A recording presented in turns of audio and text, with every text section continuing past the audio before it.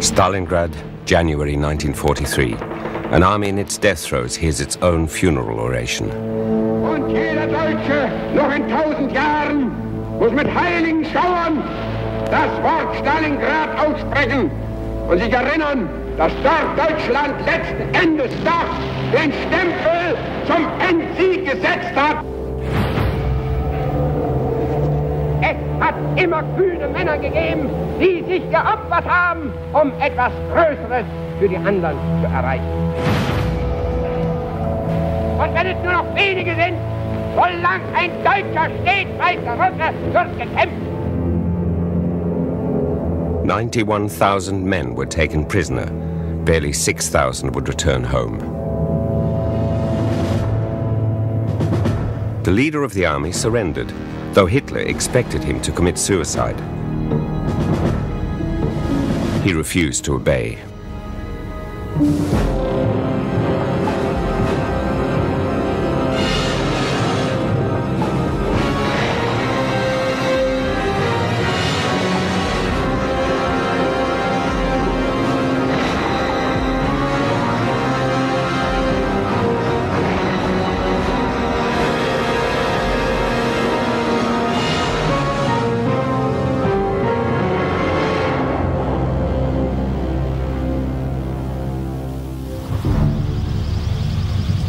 Spring 1942, an airstrip on the Eastern Front.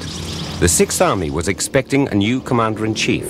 The previous one had had a success. He was to lead an army group.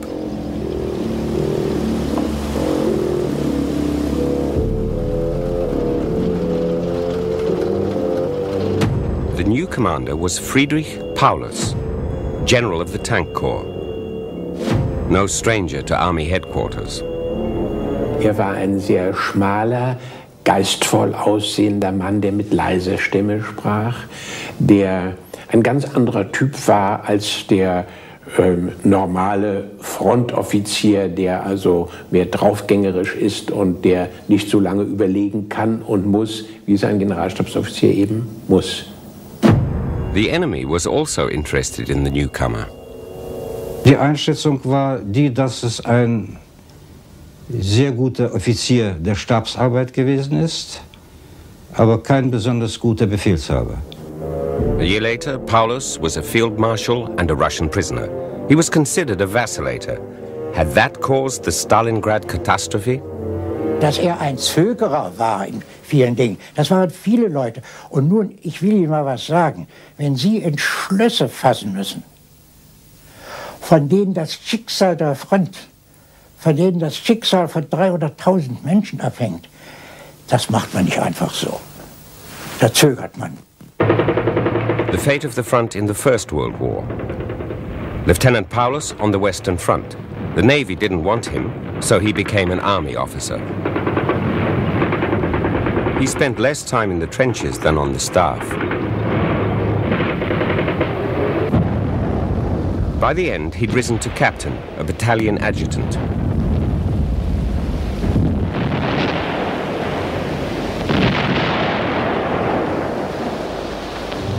Post-war. For him, the fall of the monarchy was a disgrace. He became an officer in the right-wing Freikorps. Democracy remained alien to him. In an army of 100,000, he was regarded as an old hand.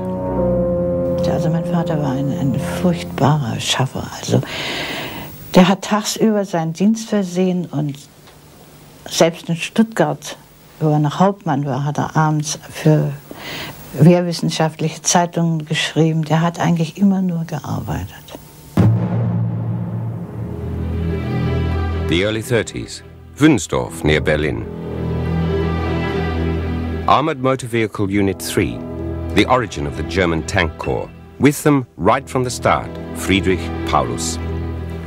While the Republic without Republicans declined into dictatorship, the Lieutenant Colonel and others designed a new arm of the service, tank units, the power behind the coming Blitzkrieg. Paulus, an ambitious perfectionist. Der sah aus immer wie aus dem Ei gepellt. Immer pedantisch. Tadellos angezogen und in der Uniform, das Hemd unter Uniform 2 Millimeter, nicht mehr und nicht weniger. Und die Bleistifte auf seinem Schreibtisch waren alle angespitzt und mussten ausgerichteter liegen. Das war Paulus. 1933. Another veteran of the First World War took power in Germany. From the start, Hitler built on the loyalty of the military. He promised that a soldier would once again be the first man in the state. The soldiers approved. Wir eins neben die herrliche, ruhmreiche Armee, dem alten, stolzen Waffenträger unseres Volkes, die nicht minder traditionsgefestigte politische Führung der Partei treten. Und dann werden diese beiden Einrichtungen gemeinsam den deutschen Menschen erziehen und festigen und auf ihren Schultern tragen den deutschen Staat, das Deutsche Reich. Begeistert war er bestimmt nicht, aber ich meine, die haben ja damals alle nicht viel gesagt, nicht?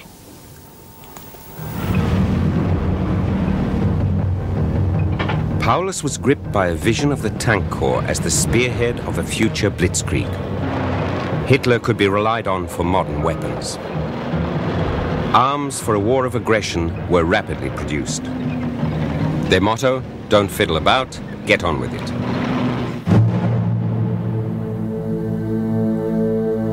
Moscow was also betting on tanks. The elite of the Red Army was trained in Germany. Paulus was one of their teachers. Stalin's Marshal Tukhachevsky said, if Paulus is no longer needed in Germany, we could use him.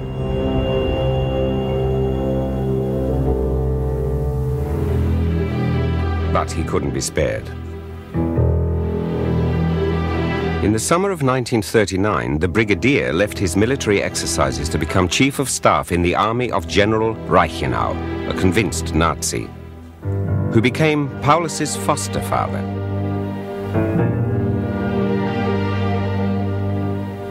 Reichenau schätzte Paulus außerordentlich hoch ein. Denn die beiden ergänzten sich auch hervorragend. Der Paulus war der gewissenhafte, alles durchdenkende, vorausdenkende,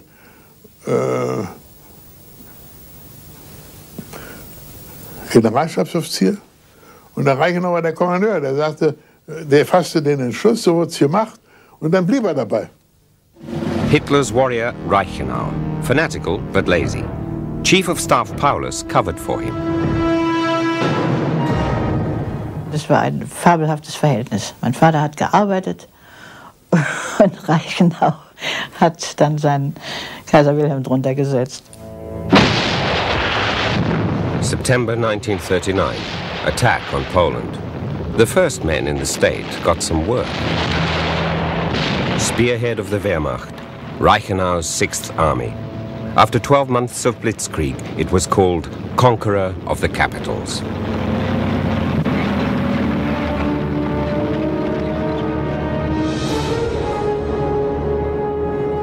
The warlord was well pleased with his generals and showered them with favors.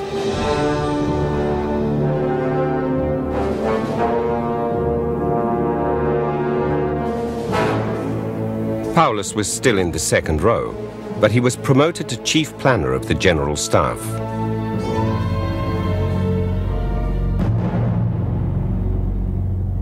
A new post, new duties. The first logistics officer was to check a plan, codename Barbarossa. The aim, Lebensraum in the east. Attack on the Soviet Union, a war of annihilation.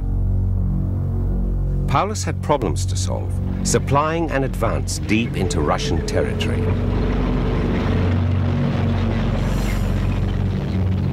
Aber jeweils habe ich als 1A der Division, meinem Divisionskommandeur, am Abend des ersten Tages, also des 22., gesagt, Herr General, das wird ein anderer Krieg als den wir kennen. Das war da schon klar, dass der Russe ein anderer Gegner war. Das hatten wir noch nie erlebt, dass Soldaten sich in ihren Löchern totschlagen ließen. In June 1941, Barbarossa, the map-reading exercise, got serious. Hitler's divisions were meant to reach the Urals in 14 weeks. But the enemy was also building new tanks. Da ist der Reichenau sofort hingefahren. Hatte immer einen Zollstock bei sich und hat sich alle russischen Panzer angesehen, die da abgeschossen lagen. Und ist in jeden reingekrochen und hat die Panzerstärken gemessen. Und ich werde nie vergessen, dass er an dem Abend zurückkam und sagte, ich habe heute einen Panzer gesehen, wenn der in Russland vom Band läuft, dann haben wir den Krieg verloren. The T-34, Stalin's wonder weapon. The Wehrmacht was victorious but weakening. When a German offensive bogged down in the south of the Eastern Front, Paulus succeeded Reichenau as army chief. He was no longer responsible for maps, but for human lives, the 6th Army. The right man, in the right place? Also Paulus war uns damals kaum bekannt. Denn Paulus hatte ja auch nie bisher noch keine Truppenführungsaufgaben. Er war ja immer im Generalstab. Now he was a field commander. Summer 1942, under Paulus, the 6th Army advanced. The Soviets had retreated, to this point without resistance. Er hat die Armee auch in dem ersten Teil, dem Vormarsch, also durch die ukrainische Steppe in Richtung auf Stalingrad, auch nach dem Urteil, also der ihm unterstellten Truppe, durchaus erfolgreich geführt. What did success mean in such a war, in which more civilians than soldiers died? All victims of criminal despotism and orders that revealed human brutalization.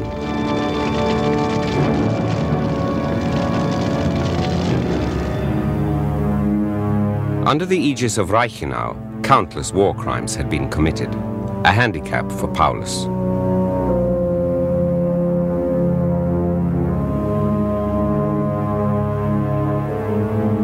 Ich sagte ja schon, die Toten da und die aufgehängten Zivilisten. Und da war Paulus sehr erregt und hat dann diesen Härtebefehl aufgehoben. Das war ja auch ein ganz schrecklicher Befehl und jeder anständige Soldat konnte das nicht begreifen. Das war doch praktisch, dass jeder Armeeangehörige machen konnte mit Zivillisten, was er wollte. Paulus wanted nothing to do with war crimes, including behind the lines, and thought he could distance himself from them. But rescinding Reichenau's killing orders didn't in itself prevent attacks. Und daraufhin fuhr der General Paulus mit mir als einem begleitenden Generalstabsoffizier auf einen vorgeschobenen Gefechtsstand bei Charkow. Und ich hatte so, nicht expressis verbis, aber indirekt den Auftrag, also Paulus immer zu begleiten und vor allen Dingen dafür zu sorgen, dass er seinen eigenen Armeebefehl, den er gebilligt hatte mittags, der musste mittags fertig gebilligt sein, damit er um 18 Uhr spätestens bei den Korps war.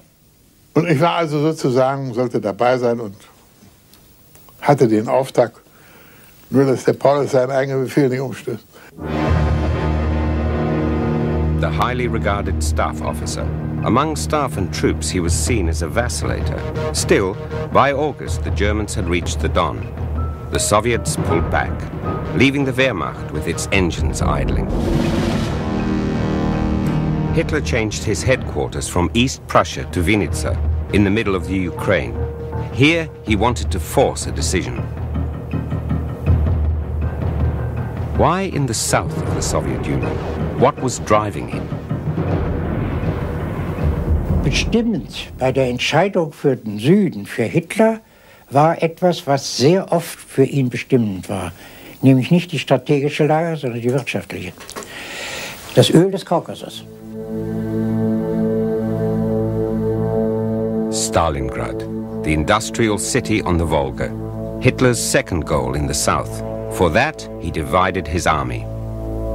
Wir wussten, die Amerikaner liefern über Persien, Kaspisches Meer, Wolga. Dort läuft der ganze Nachschub hin. Wenn wir den abbilden können, ist ein ganz großer Vorteil für uns. Und die Russen sind schwer geschädigt dadurch. Dadurch ergab sich die Geschichte. Versuchen Stalingrad und Wolga. At the end of August, Paulus started the attack on the city that bore Stalin's name. German bombers turned Stalingrad into a pile of rubble. 40,000 people died. Evacuation began far too late.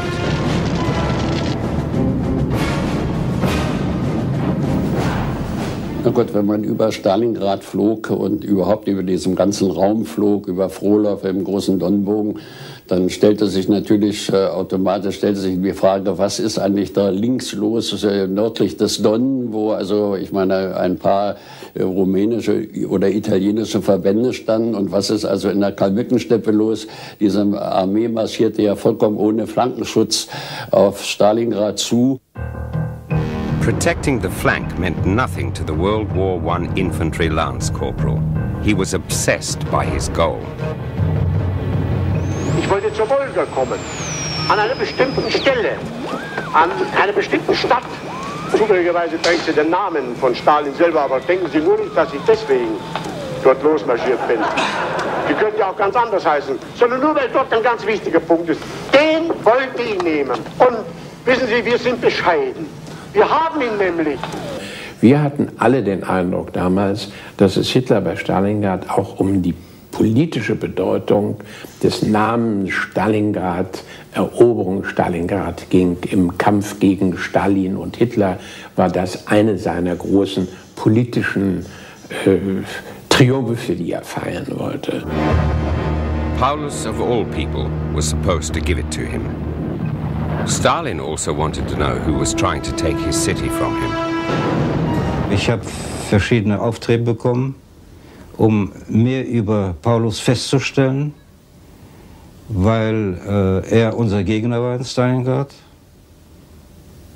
Und das Oberkommando der Frontgruppe war interessiert, mehr über ihn zu erfahren.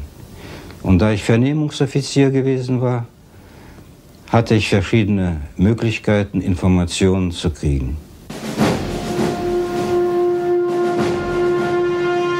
By early October, nearly all of Stalingrad was in German hands. But they never succeeded in taking the whole city. Newsreels told repeatedly of the capture of Stalingrad. The reality looked different.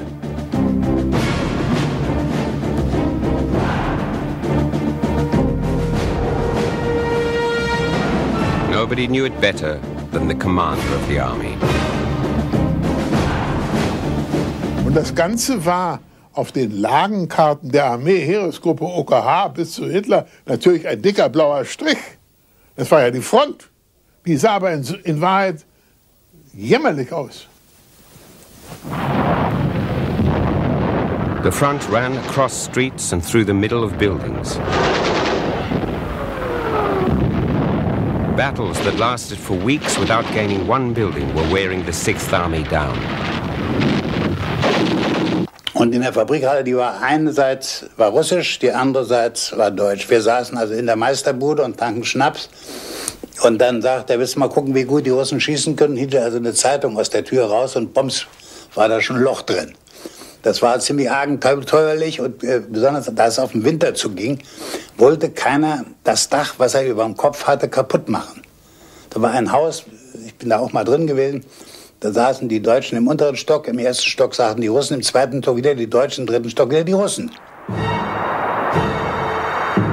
Early November, the start of winter on the steppes. Temperatures fell to 30 below. Supplying the army became increasingly difficult. Ammunition and provisions were scarce. Less than half the soldiers had winter clothing. Waren Sie schon einmal mit einer normalen deutschen Militärausrüstung, also sagen wir mal Unterwäsche Unterwäsche, Uniform und ein Wintermantel. Da stehen sie in Russland praktisch wie nackt. Wie nackt. Da denken sie haben überhaupt nichts an. Es hilft nur Pelz oder Wattezeug, sonst gar nichts. In Stavka, Stalin's headquarters, the state of the Sixth Army was well known and a counterattack was planned. Stalingrad was to be encircled. The Soviets knew that Italian and Romanian troops guarding the German flanks were inadequately equipped.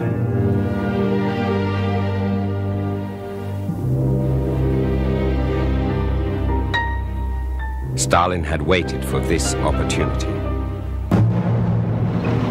2,000 brand new T-34 tanks moved up to both sides of the Sixth Army, facing the Axis front, which had nothing to counter them with. Wir haben versucht, ihnen noch Panzerabwehrgeschütze zu geben und sowas ähnliches. Aber das war zu wenig und kam nicht mehr richtig an. Die Rumänen hatten die alte 3,7, nicht? Das Panzeranklopfgerät. Und es funktionierte natürlich nicht. November the 19th, 1942, the storm broke out.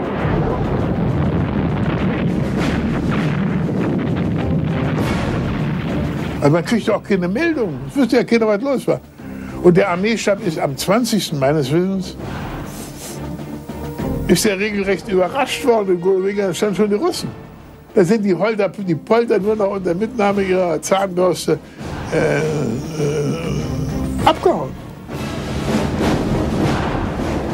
The superior Soviet divisions overran the allies of the Wehrmacht. The force of this attack was unprecedented. Der Ansturm gegen die gegen die Nordriegelstellung, nicht, dass dort also Welle auf Welle in die deutschen Maschinengewehre gejagt wurden, wobei die zweite und die dritte Welle schon keine Waffen mehr hatte, sondern die Waffen von den vorher Gefallenen nehmen mussten, um weiter vorzustürmen. Also da haben die Russen grauenhafte Verluste erlitten. After 4 days, the encirclement was complete. Over 260,000 soldiers of the Sixth Army were caught in a trap. While the heads of the Soviet armies gathered near Kalach, the German commander wanted to break out at once. Paulus asked Hitler for freedom of action. Mein Führer, ich melde Armee eingeschlossen. Ich beabsichtige, die Truppen auf die Donnhöhenstraße auf die Donnhöhen zurückzuführen. Wir verlieren dabei viel Material, aber den Menschen erhalten wir.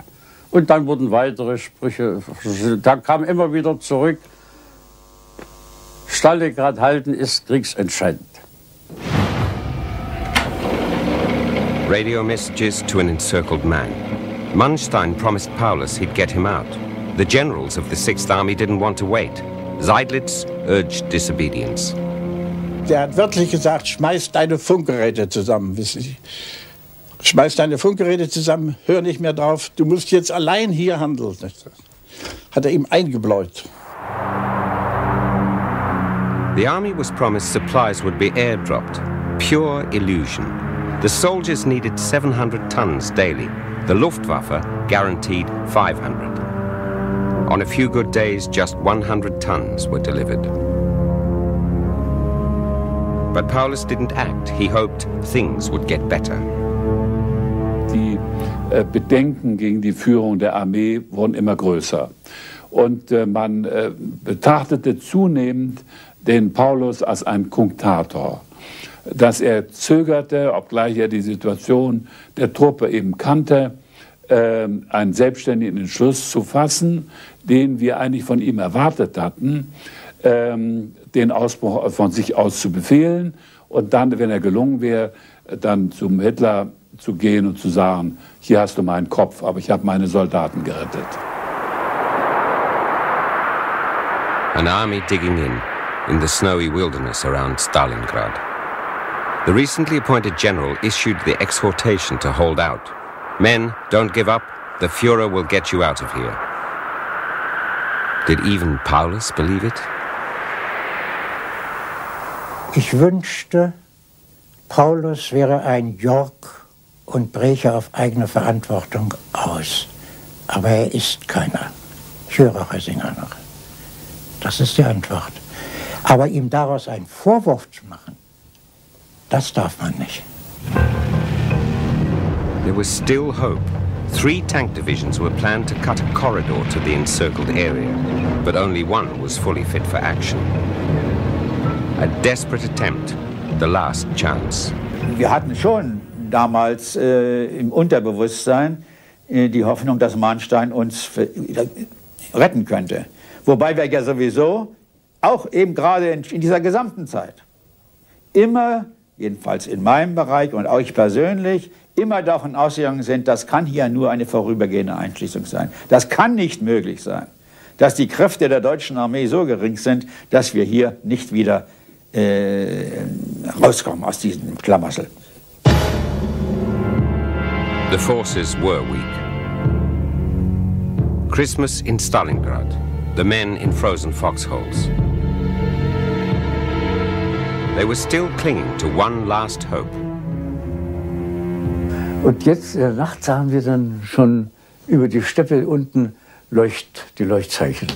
Ich dachte, Mensch, die kommen, sind schon fast da. Noch 2 Tage, halten wir durch, dann geht's bei uns los. Und dann ging es nicht mehr. Die kamen nicht weiter. Wir konnten 60 Kilometer, das geht nicht. Wenn sie nichts haben, nicht mal mehr einen Liter Sprit. The Red Army was sure of victory. On January the 8th, it offered an honorable surrender. Paulus declined. He issued a general order. Negotiators were to be driven away by fire. An order to shoot? Es ist ja nicht gesagt, sie sind zu erschießen, die sind zu vertreiben. Nicht? Und ich glaube schon, wenn man, also ich will es mal jetzt ganz praktisch, wenn ich da einen Parlamentär ankommen sehe und schieße über den weg, nicht? Dadurch vertreibe ich ihn ja auch schon, ich muss ihn ja nicht erschießen. The daily ration on January the 13th, 50 grams of bread. Paulus still believed he could tie up strong Russian forces by holding out. Thousands of soldiers died every day. The commander sent a young officer on a mission to Hitler, Captain Friedrich. Er war gefasst verzweifelt, will ich mal sagen. Er konnte sich als Oberbefehlshaber ja auch nicht gehen lassen. Es war auch kein Mann, der sich gehen ließ. Aber er sagt ihm doch, wir versuchen Sie das Beste. Ich weiß nicht, ob er wirklich glaubte, dass meine Mission wirklich von Erfolg gekrönt sein konnte. Aber er wollte alles getan und versucht haben, um im Führerhauptquartier darauf zu dringen, dass für Stalingrad geholfen wurde. Captain Bear had a second mission. He took a letter from Paulus to his wife, a letter of farewell. In it, the general clung firmly to his beliefs. I stand here where I am, a soldier under orders.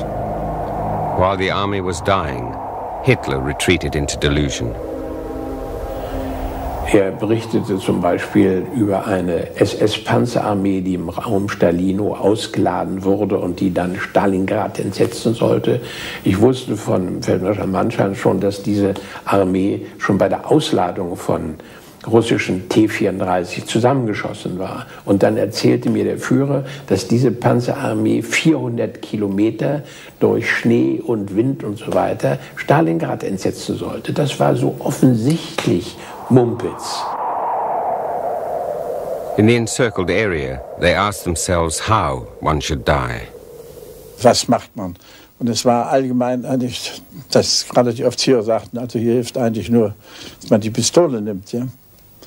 Und da erlebten wir, dass ein Regiment von einer Division von uns, ein Artillerieregiment, der Kommandeur alle Offiziere zu sich bestellte und haben den letzten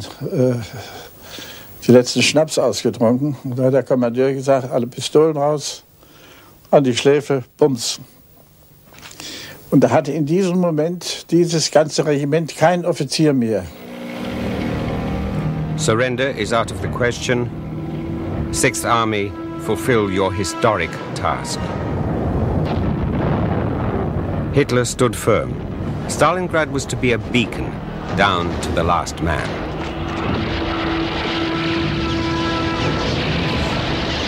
Leute, ihr wisst, jetzt ist zu Ende. Ich bedanke mich bei euch im Namen von allen noch einmal für das, was ihr geleistet habt. Jetzt für uns geht es zu Ende. Also alles gut. Rauf, da hielt er mir schon die Maschinenpistole vor den Bauch. Uri, Uri, das war das Erste. Uhr weggenommen. Pistole konnte ich behalten, aber Uhr war ich los. January the 30th, 1943, the 10th anniversary of Hitler's seizure of power. A last message from the last command post. The swastika still flies over Stalingrad. Heil mein Führer, General Paulus. Er hatte plötzlich also einen Buckel bekommen, er war irgendwie gebeugt. Ich sah sein Gesicht, es war fahl und ich bekam den Eindruck, dass also hier ein Mann stand, der unter der ungeheuren Bürde der Verantwortung also eigentlich fast am Zusammenbrechen war. January the 31st, the end in a cellar. Hitler had appointed Paulus field marshal by radio and expected him to shoot himself. But Paulus let himself be taken prisoner. С первой минуты он был несколько, я бы сказал, растерян. Вот. Он не знал, что будет дальше. Но держался он очень благородно. Without resisting, the army staff went into captivity. The higher the rank, the better the chance of survival. Of 23 generals, only one didn't return home.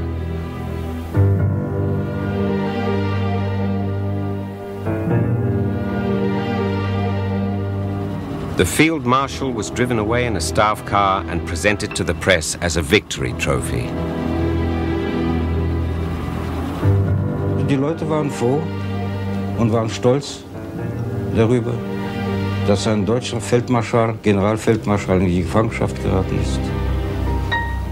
Photos of the captured field marshal went around the world, including Berlin.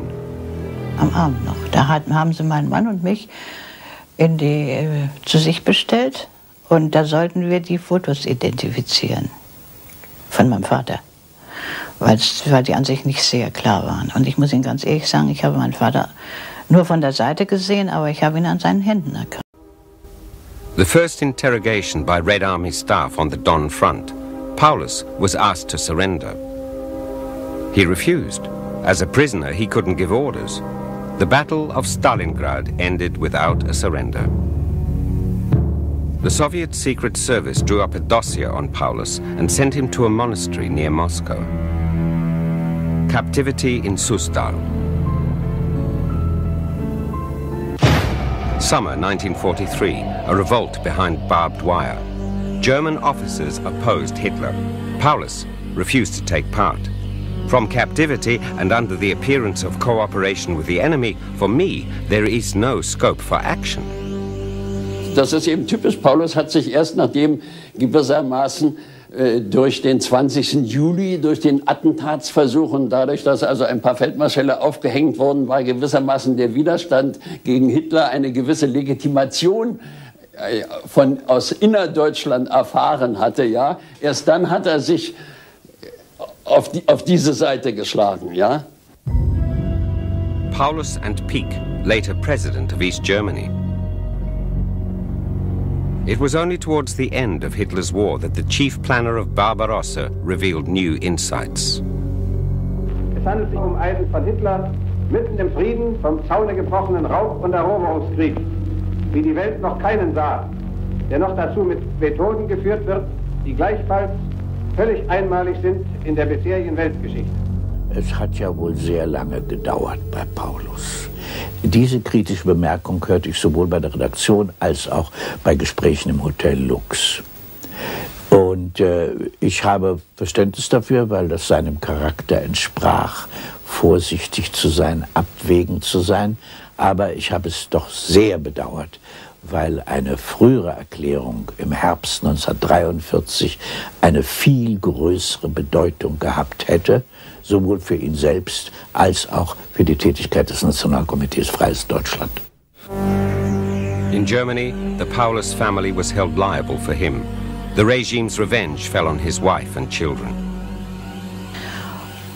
Der hat uns empfangen, hat meiner Mutter gesagt, sie sollte jetzt ihren Namen ablegen, denn sonst wären wir vor der Volkswut nicht geschützt. Und das hat sie abgelehnt. War's end found the prisoner in Voikovo, a retreat for generals near Moscow. Soviet Marshal Zhukov during the victory parade in Red Square, before his commander-in-chief.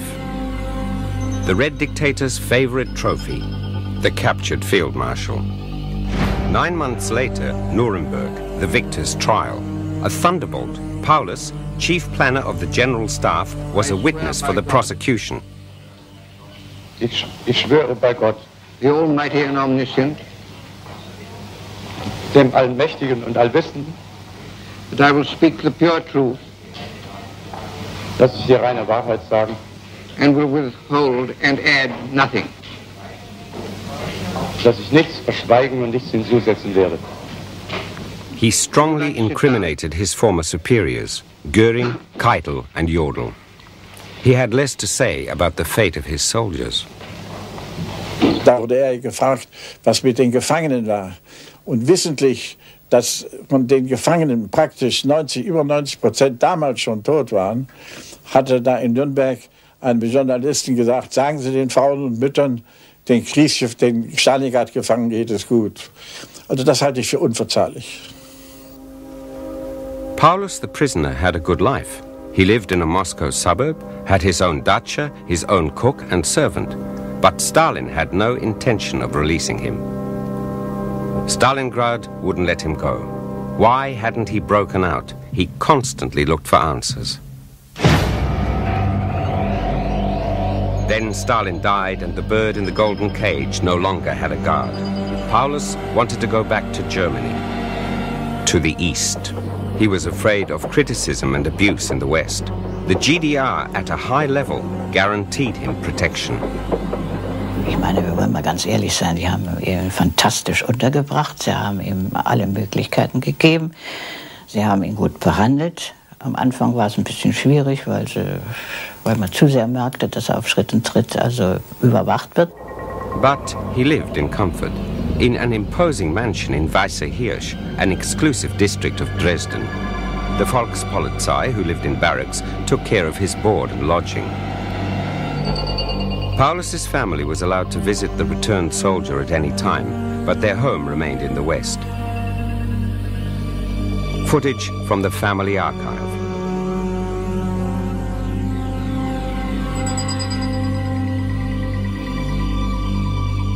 A close network of informants took care of state security. Der Bewohner des Objekts ist ehemaliger General der faschistischen Wehrmacht. Eine Kontrolle ist daher erforderlich. Also den Hausmeister habe ich nicht getraut. Und nachher hieß es, als alles vorbei war, der Schlimmste war der Chauffeur, der größte Stasi. The few attempts to get Paulus to talk about the Cold War failed. The homecomer declared, "I'm neither East nor West, I'm German." In the land of workers and peasants, the field marshal remained an alien. Im Allgemeinen haben alle ihn mit Herr Feldmarschall angesprochen. Ausgehend davon, und das war eine Diktion, die vom Minister Stoff gegeben wurde, ein Feldmarschall geht nie AD. Und folglich, auch wenn er aus dem aktiven Dienst ausscheidet, bleibt er Feldmarschall. The Volkspolizei were billeted in barracks, forerunners of the East German army. Paulus had no part in setting it up. These men modeled themselves on the victors of Stalingrad. The Stasi subject, codenamed Terrorist, didn't travel to the West, but he did get a picture of the new Germany. Der Feldmarschall hat regelmäßig in der Woche 2 Mal über den Kurierweg eine Tasche bekommen, in der die neueste Ausgabe des Spiegels enthalten war und die neuesten die Tageszeitungen Frankfurter Allgemeine und die Welt. Er hat den Spiegel sehr aufmerksam gelesen und häufig in Gesprächen auf Argumente des Spiegels ist häufig auf Argumente des Spiegels in Gesprächen eingegangen. Over all this hovered the nightmare of Stalingrad. At the end of 1955, he contracted an incurable nervous condition. Die haben dort erstens mal den Professor Bürger kommen lassen aus Leipzig, der war ja eine Kapazität.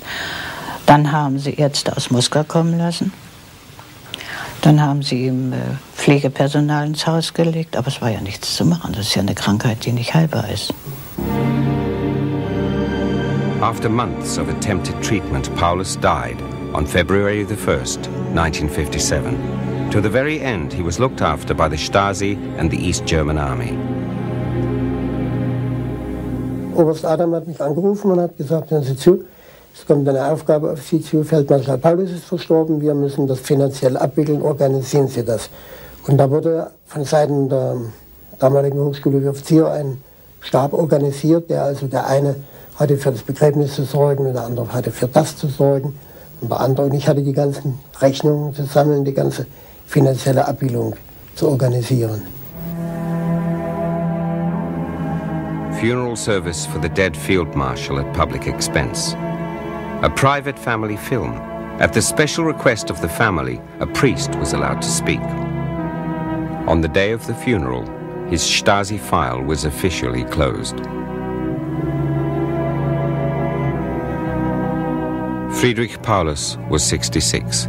He survived Stalingrad by 14 years, 1 day and 6 hours. Post-war Germany he never knew.